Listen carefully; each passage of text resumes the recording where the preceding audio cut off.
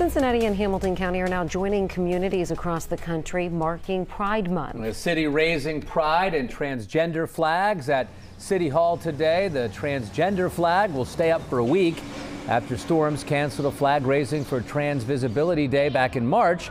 City Manager Cheryl Long says Pride Month celebrates progress, love, courage, and community. Local leaders say Cincinnati needs to protect its LGBTQ community members.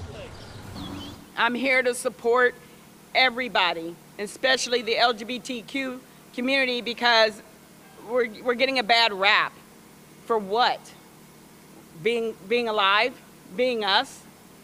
That has to stop. Mascots from the Reds, FC Cincinnati, and of course Alta Fiber has a mascot even joining the event, along with advocates for inclusive health care and employment. Right after the city's flag raising, a group headed to the county courthouse. Yeah, so Hamilton County says it wants to send a really strong message here that everyone is welcome here. The county's tradition of raising the pride flag started back in 2019. Commissioners say that the county didn't always have a ceremony. Hamilton County Sheriff Charmaine McGuffey says hate usually stems from people who don't engage with their neighbors. Cincinnati has gotten to know people in this town.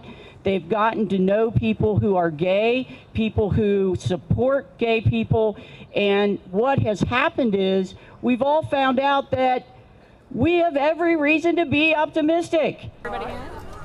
You're going to see the progress flag outside of all Hamilton County-owned buildings this month, but one attorney working at the courthouse wants a flag for Catholics.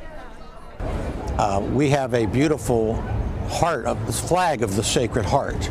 We're going to be asking the county commissioners to elevate our flag because I heard a lot about inclusiveness. We want all Roman Catholics to be included in this community too.